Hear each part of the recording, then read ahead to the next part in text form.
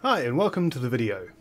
This time I'm going to look at using SWB Audio Capture as a source in OBS. And it's all going to be on the fly, so you're going to get this warts and all. We're going to look at it using essentially a complete brand new install of OBS with no scenes and no inputs and no changes made to preferences at all. And go through that, how I'm going to add a source into a scene. I'll also add it into a second scene. For input, I'm going to use Garageband. I've just got a simple drum track here, and Garageband is configured. Let me grab that for you. It's configured to output to system setting because I'd like to show you a couple of things. So let's prove that goes. You'll hear this just through the mic. So you'll probably hear something lightly there. Right. So to add audio in OBS, let's go and add a source. So you do that through sources. We add one here and we say input, and then we give it a name. Probably a good idea to call this SWBAC, so we know what it is.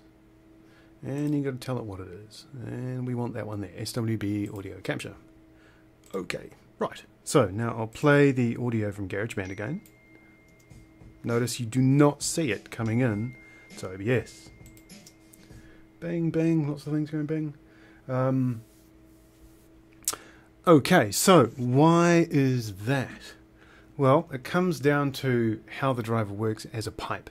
If you'd like to know a bit more specifics about it, I've done a video just on the driver, and I'll put the link into the notes so you can go and have a look at that. In short, the driver has to be able to hear the audio, so we have to either have Garageband configured to output directly to the driver, or we can change the default output. So I'm going to change the default output for the moment. It's a little easier for me. So I'll come in here and I'll use SWB Audio App because, you know, why wouldn't I? To do that, and I'm just going to enable preview. And that will also switch the driver. You can see it over on the right hand side here. The default output device is now SWB Audio Capture. And that's why I had this dialog running. So now we've got a nice little level meter over here, and that's audio into OBS. I'll try and do it the direct way just so you can see it. So I'm going to leave my speakers as my ODAC, go into preferences for GarageBand. Of course, this is going to change depending on what app you're using, and I'm going to output directly to the driver. Now that means I'm not going to hear it. Actually, I can show you something else in OBS with regard to monitoring. Okay, so I'm going to play it now.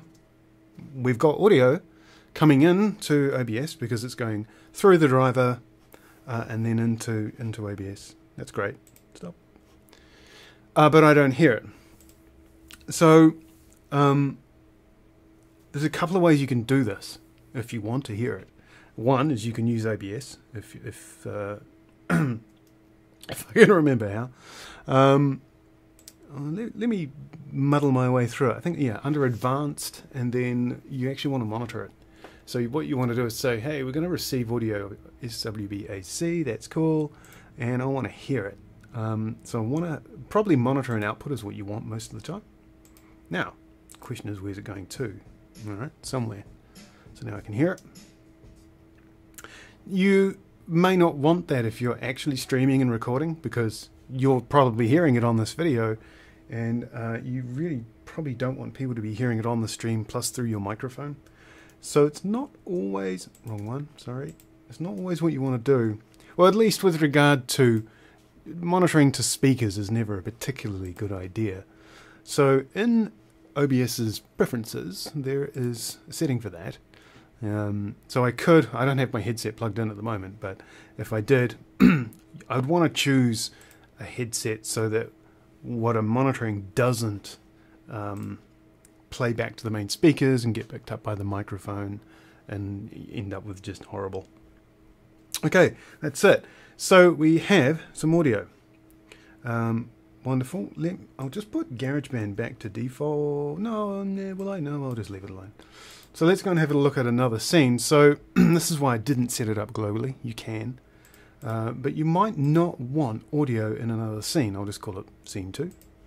So let's say in this case, I don't want system audio coming in, then it's quite useful to set it up per scene. That way it's not there. So no audio in this scene, but we do have audio in that scene. Simple. By the way, if you want to set it up as a global device without having to do it per scene, if you go into OBS's preferences and look at audio, you'll see there's a bunch of global audio devices. Why it's chosen the lexicon is, I guess it's just chosen one. So we could say, let's make audio for SWB Audio Capture. Great. So now you'll see mic aux4 is in both scenes, and now I've got it repeated because I've got it as an input source as well as a global. So I probably don't want to do that, you know. Pick one method. You can also rename this, I believe.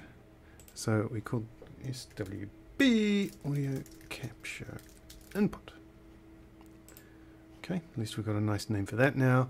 So I could, you know, delete this input. Yep, go away. Come back here. And there we have it. You know, same as before. Of course, the monitoring's different.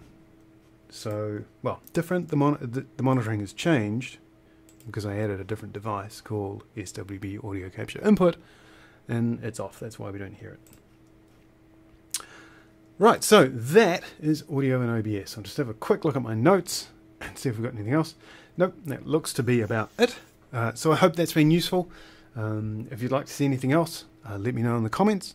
If you're struggling with a particular thing with SWB Audio Capture or SWB Audio App, again, let me know in the comments and I'll see if I can do a video about it. Till next time.